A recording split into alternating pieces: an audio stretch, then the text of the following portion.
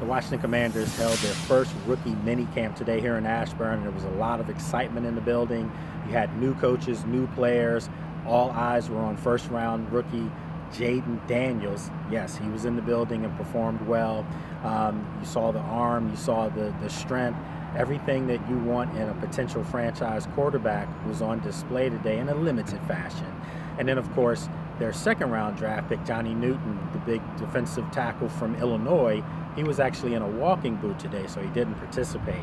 Some of the other rookies that were out there excelled, and we saw a lot of different variations of things they were doing on offense, on defense. Nothing major, folks. Obviously, it was the first day.